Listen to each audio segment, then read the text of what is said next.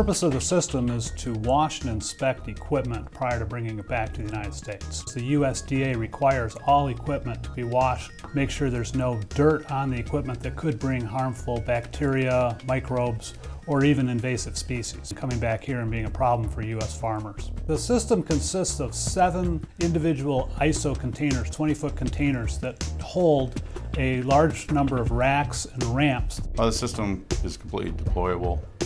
Everything fits in a 20-foot ISO container. All the wash racks, the pad, the ramps, everything will fold up and fit within a 20-foot container, so you can ship it anywhere you want. The wash ramp will hold 160,000 pounds, which is what a typical Army tank weighs. The ramps are organized in such a way that you can put all military equipment up on there, from the smallest Jeeps to the largest tanks. Riveer Company is the only company that really has taken the mud issue to heart. Most wash racks get overwhelmed with mud very quickly. Riveer Company is the only company that offers a water cannon with an above-ground wash rack. We know that the users need to have a good tool for cleaning their equipment, and getting mud out of the undercarriage of a tank is not going to be easy to do with a pressure washer. There's a lot of water to maintain, and we know how to do it. There's a lot of mud to capture, and we know how to do that too. We still provide hot water pressure washers for touch-up cleaning, but the main work is done with a water cannon.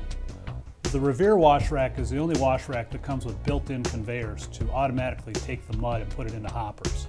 Other wash racks that don't have conveyors or some means of getting the mud off typically fill up with mud rather quickly, and then the users have to find something to do with the mud, find some way to remove the mud, and frequently the systems just get shut down.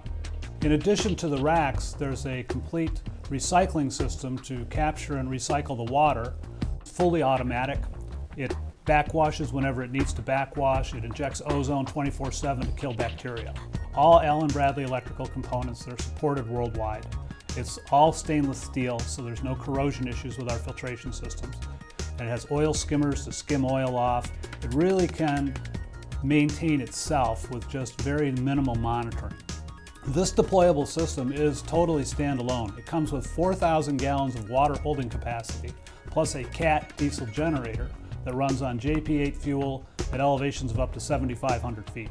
The statement of work requires that the system be up and operating within 6 hours, and we've found that we can do that in about half the time, so we can have it up and running in about 3 hours.